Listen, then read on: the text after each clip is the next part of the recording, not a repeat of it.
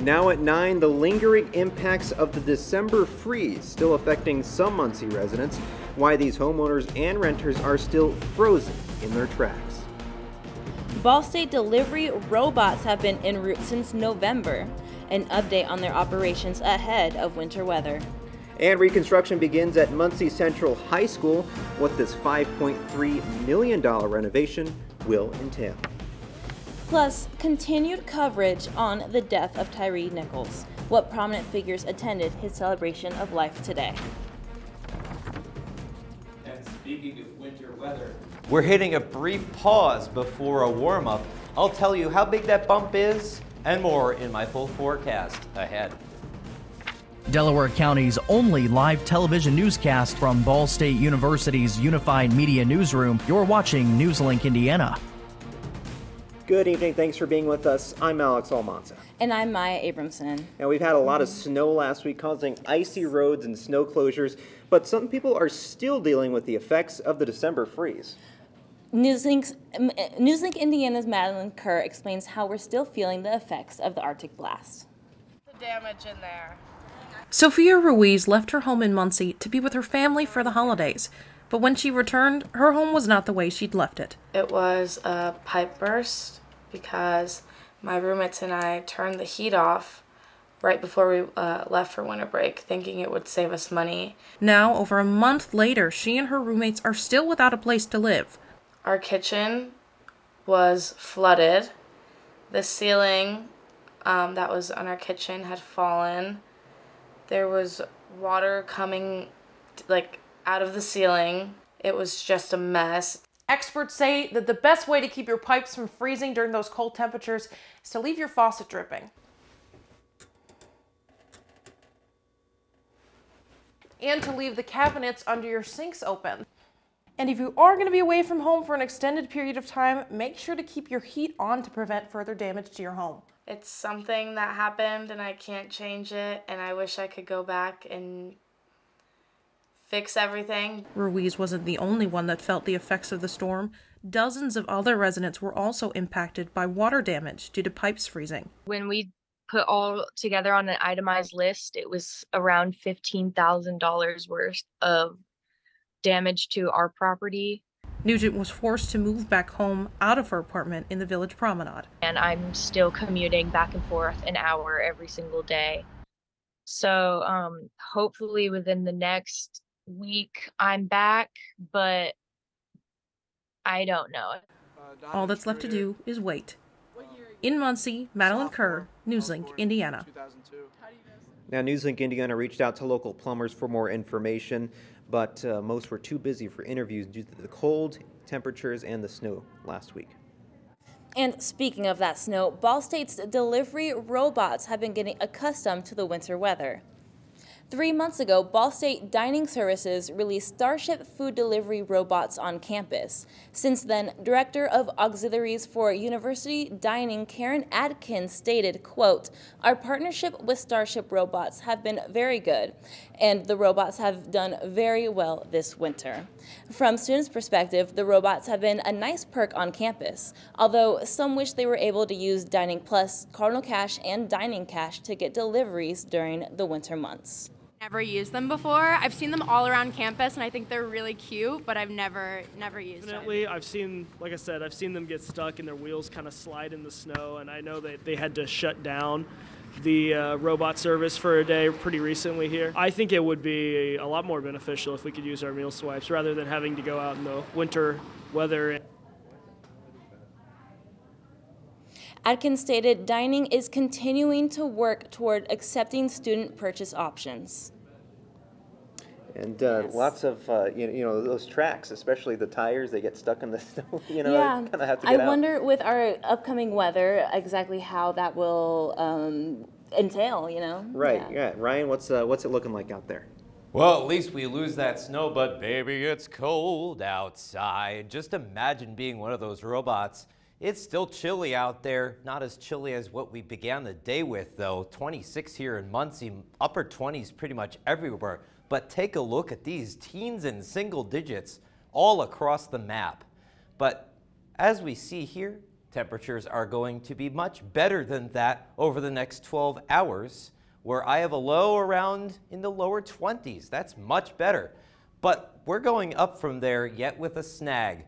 Frosty Friday expected. Windy weekend ahead. And then, when are we going to hit near those 50s? Full forecast later on. If you've been downtown recently, you might see some changes at Muncie Central High School. Yeah, that's right. Construction for a new football stadium is underway right now. NewsLink Indiana's Anna Chalker is live at the stadium with its timeline. Hey, Anna. Right now, this may just look like dirt and rubble to you, but crews are working every day to build the new Muncie Central High School football stadium. This $5.3 million project will bring a new track, turf field, lights, and seating on the home side here behind me. And even though the walls of the original 73-year-old stadium began to crumble, the school is making sure the Bearcat pride will still stand.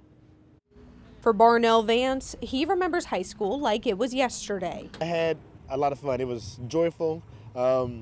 It was really good, really good. Through high school, Vance played football, and during his senior year, the team finally competed in sectionals. We was short on, winning a lot of games, but our senior year to play in the sectional, that was pretty neat.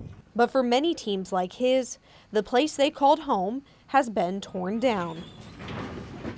It was sad to know that they were tearing down all the years of, seeing myself and other kids playing in the stadium.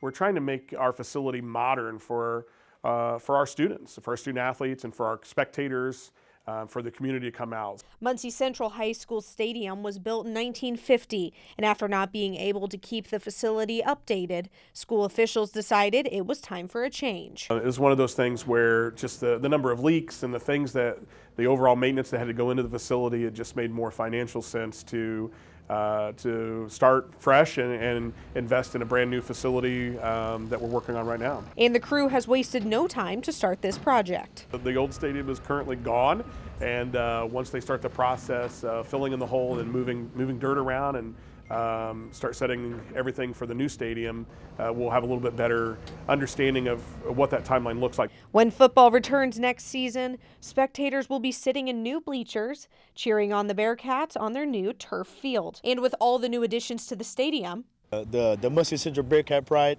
is not going anywhere. Along with the lights, bleachers, and field in Phase 1, fans will also get a new press box, a multi-purpose building where they can buy tickets and concessions. Now in 2024, Phase 2 will begin with a new locker room. Alex and Maya, it definitely does not feel like football season right now with these chilly temperatures, but in about 6 months, people will start filling this new stadium in shorts and t-shirts because school officials are saying that this project will be completed at the beginning of August, just in time for that first home football game.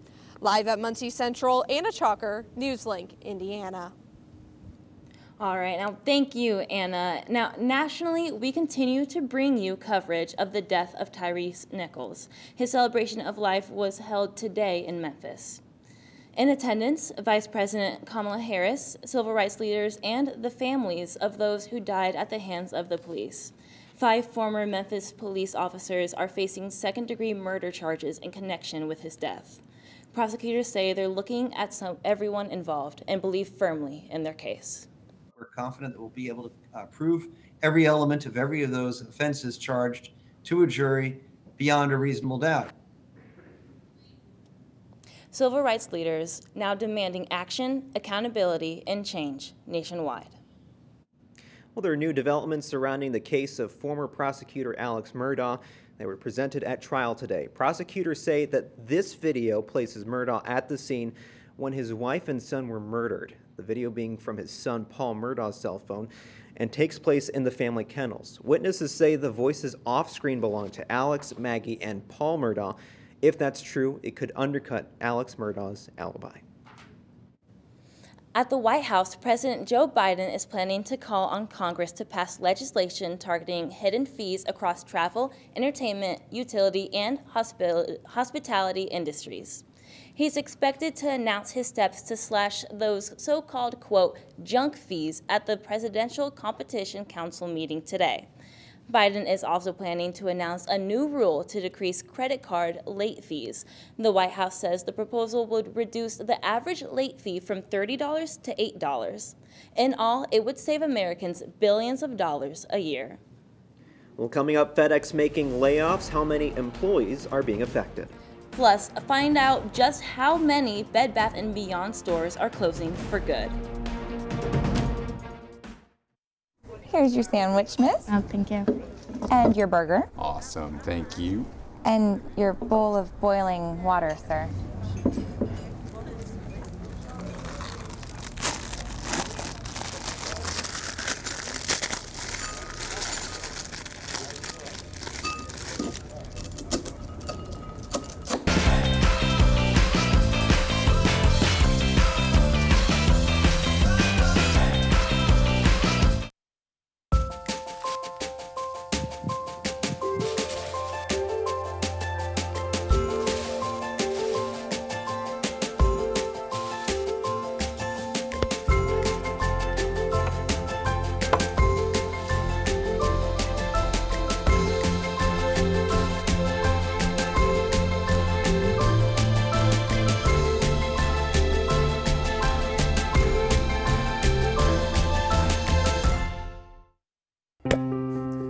After retiring from the NFL, I've been able to spend a lot more time coaching my daughter's basketball teams. It's something I love to do. Through our games and our tournaments, we see all types of coaching, good and bad. And it begs the question, do we really know who's coaching our kids? Do they have the proper training and screening it would take for me to be comfortable with my daughters playing for that coach?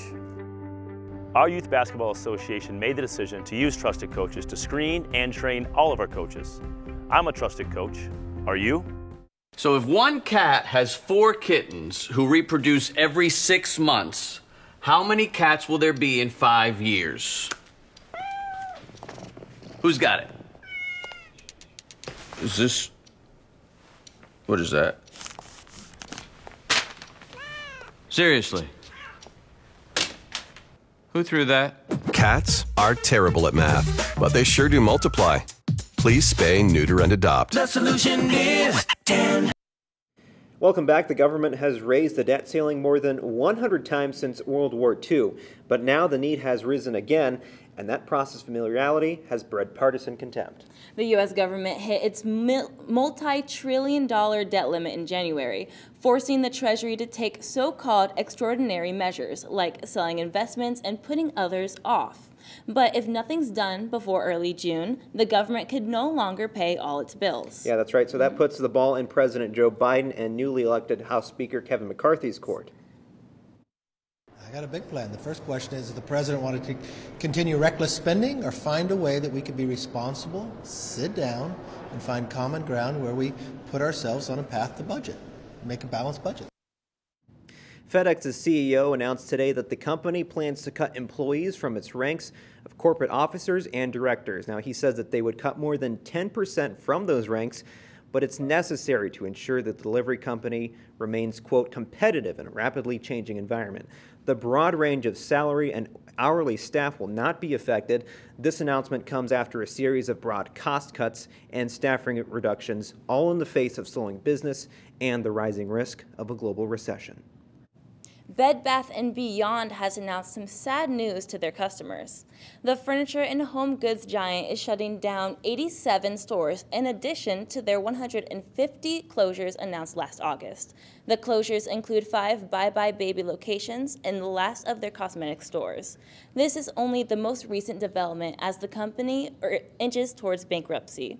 Last week, the company warned it received a notice of a default from its lender, JP Chase. Retail stores are losing their market share to larger chains like Walmart and Target, and Bed Bath & Beyond is well aware. The labor market right now makes the looming threat of a recession sound not so threatening. According to the Bureau of Labor Statistics, the number of job openings right now is the highest it has been since July, with more than 11 million jobs available. Accommodation and food services had the most need, followed by retail and construction. One economist thinks this could be the first recession without significant job losses. Well, we've got an upturn in the temperature coming, but we've got a bit of a recession in that going on ahead. I've got the full details in my full forecast after the break.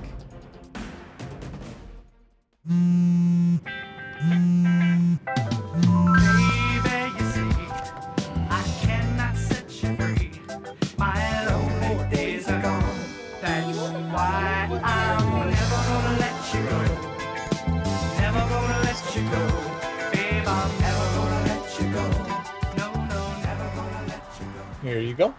Thank you. Thank you.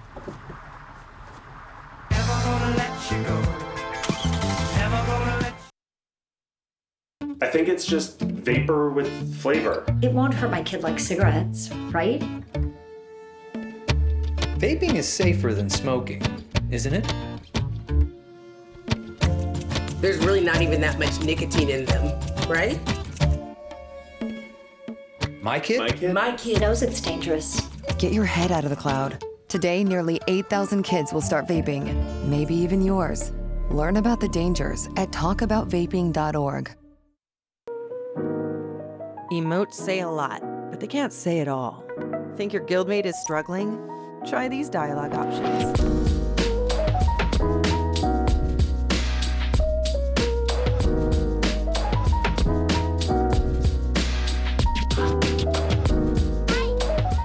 Go beyond emotes. Check in with your guildmates at seizetheawkward.org.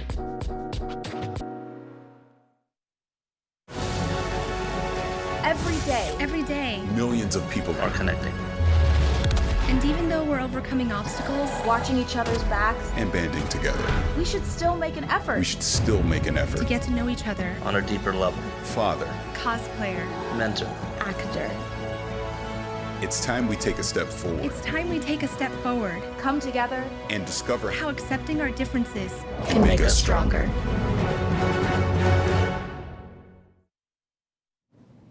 Good evening, everyone, and welcome back to NewsLink Indiana. I'm NewsLink Indiana weather forecaster Ryan Hill with a look at your Wednesday evening weather picture. Certainly somewhat cloudy out there, but we had some clear conditions actually earlier. Something to take advantage of. That nice ball, that glowing ball in the sky we call the sun, not an often seen thing.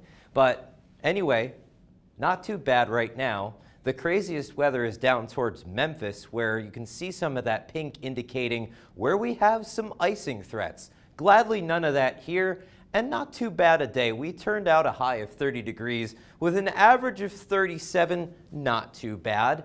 But if you're looking for warmer weather, folks, we'd have to roll it back to 1989, where the high was 63 on this day then. Colder now. 26 in Muncie, cold spots up to the north, 21 in Fort Wayne. Got a pair of 27s at Bloomington and Shelbyville, south of I-70 though. We're gonna definitely cool off again, but not as bad as we did yesterday. Recall that 10? We're adding 10 to that. 20 degrees, note that wind southwest at 10 miles an hour. That's part of the whole story right there. That's coming on up. And that will help our temperature get all the way to 37, right on for average this time of year, under some breezy conditions and some partly sunny skies. So that glowing orb in the sky that's so uncommon this time of year in the Midwest, that's going to stick around. But I do have some bad news for you, at least for one little bit. We do have a little trough of low pressure that's going to be digging ever so slightly close to our northeastern parts, and that's going to bring in some cooler, cloudy conditions. And that is pretty brisk, actually. This is your feels like temperature. So as you get yourselves out the door, please dress in layers, hat and mittens. Definitely a must for both Saturday and Sunday morning. But onward from that, we are looking at some promises. Some warmer air up ahead, above average expected as we go beyond our 7-day. And even then, take a look at this. Got this ridge of high pressure playing around right here, and that's going to make things oh so much better for our 7-day forecast, our mid 7-day forecast, folks. Looking phenomenal by the time we reach Tuesday. Look at that 49 I have for you. We do have a few chances of rain though. That's the best chance on Tuesday. Kind of some weak isolated showers with a weak system on Sunday, but I tell you, folks, are we ready for temperatures 10 degrees above normal? How do you feel? I'm not sure, especially that Tuesday. Well, hey, thank you so much, Ryan. And up next, we've got a quick tease of sports. Here's a preview. One NFL legend is officially hanging up the cleats, plus several Ball State athletes earn weekly awards. All that and more next in sports. Here's your sandwich, miss. Oh, thank you. And your burger. Awesome, thank you. And your bowl of boiling water, sir.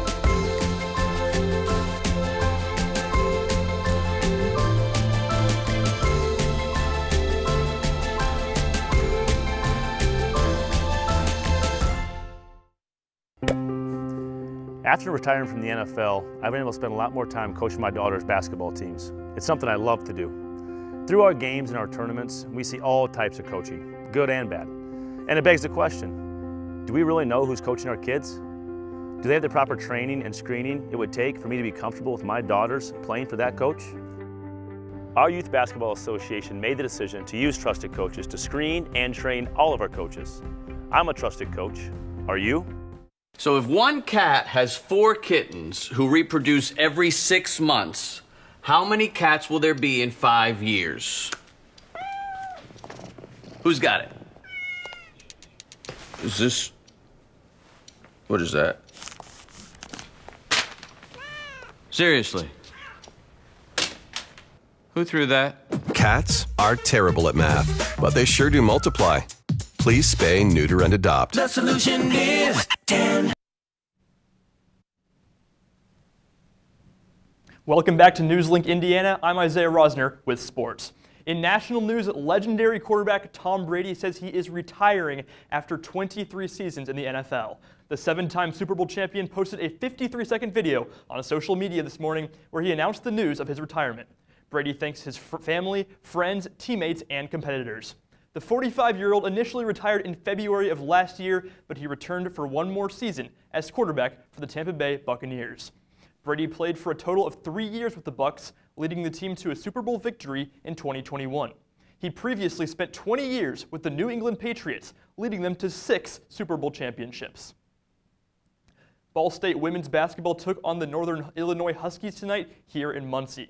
NewsLink Indiana's Andy Newman is live inside Worthen Arena to give an update on how the matchup went. Andy, what do you have for us? Thanks, Isaiah. I'm here live on the floor of Worthen Arena as Ball State women's basketball just wrapped up their matchup with the NIU Huskies. Ball State coming into this one 17-4 on the year, 6-1 in MAC conference play, and an impressive 10-0 here at home, looking to improve to 11-0. On the flip side of the court, the NIU Huskies coming into this one 10-9 on the year and only 2-6 in MAC conference play, so in desperate need of a MAC win here in Worthen Arena tonight. To pick up action in the first quarter, Ball State going very back and forth with NIU and able to take a 1-point lead going into the second quarter. It's up 17-16. Ball State improving on offense, scoring 25 points in the second quarter and heading into halftime with a comfortable lead of 42-37 at the half. Coming out of halftime, another tight quarter for Ball State, but able to stay on top again, going 57-49 into the fourth quarter. Ball State and NIU very, very back and forth in the final quarter here, both scoring 19 points. NIU able to cut the score down to 4 points, but Ball State proving to be too much for the Huskies and end up winning the game 76-68 to improve to 11-0 here at home in Worthen Arena. A very impressive feat. And look to improve to 12-0 as they take on Kent State this Saturday here in Worthen Arena at 11 a.m. That's all for me, live from Worthen Arena. Andy Newman, NewsLink Indiana. Thanks, Andy. Taking things over to the pool, 2 Ball State seniors earned some midseason hardware. After multiple performances this weekend, Owen Che being named MAC Men's Swimmer of the Week and Wyatt Blake earning MAC Men's Diver of the Week. This is both of the swimmers' second time receiving these awards this season. Che, Blake, and the rest of the Cardinals will be back in action this Friday when they travel to face off against Valparaiso University. As swim and dive continues to impress, Ball State men's volleyball look to do the same tomorrow night at home. The Cardinals play host to BYU for the first of 2 matchups with the squad, the second to take place on Saturday. Ball State flies high into the matchup as the 8th-ranked team in the country on a 4-game win streak. On the opposite side of the net, the Cougars come in as the 11th-ranked team in the nation with a 5-1 record on the season. The match is set to begin at 7 p.m. And guys, what an exciting start to the season for men's volleyball. Man, this a chance to prove themselves against a very strong opponent. Volleyball is definitely one of my favorite Ball State sports to be able to catch, to be able to see in person. I love our men's team. Yeah. Yeah, wow, and like you said, such an explosive start to the semester, and a lot going on. We're excited to see what happens. Thanks so much. Well, we'll have your anchor picks after the break. Stick with us.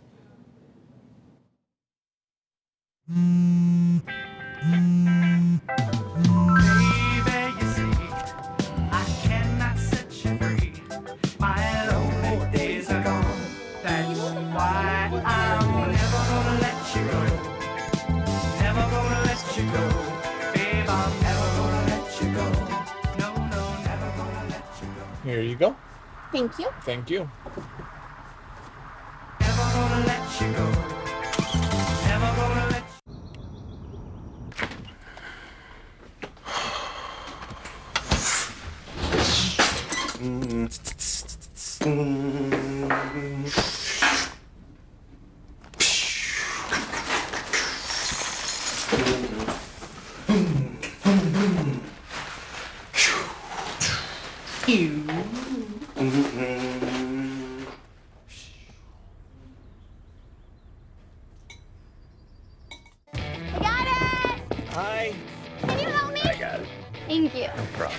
Just like the rules to surviving Zombieland, there are steps you can take to be prepared for an emergency. It's the right thing to do.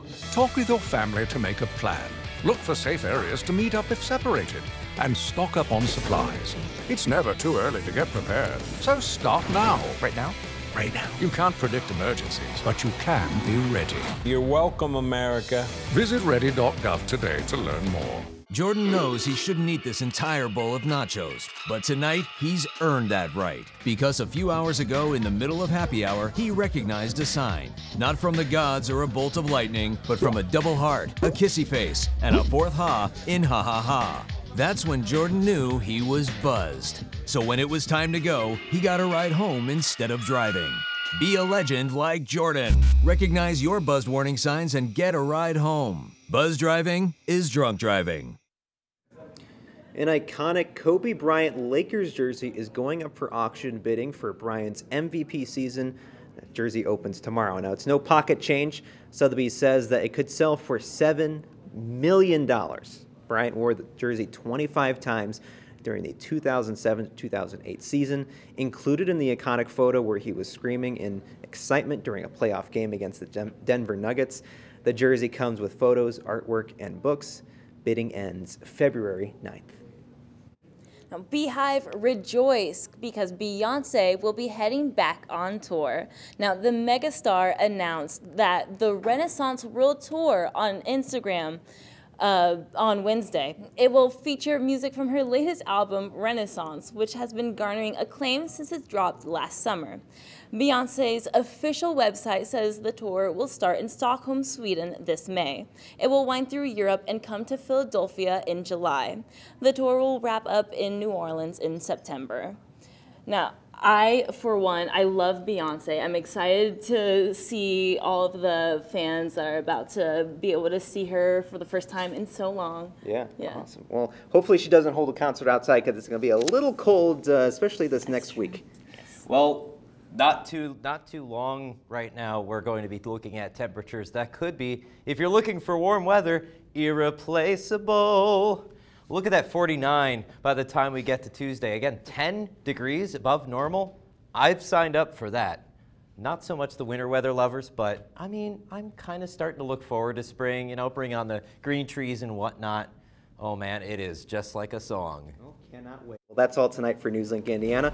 Be sure to join us again tomorrow night at 9, streaming live on the NewsLink Indiana Facebook page. And for news anytime, anywhere, go to ballstatedaily.com. Have a great night.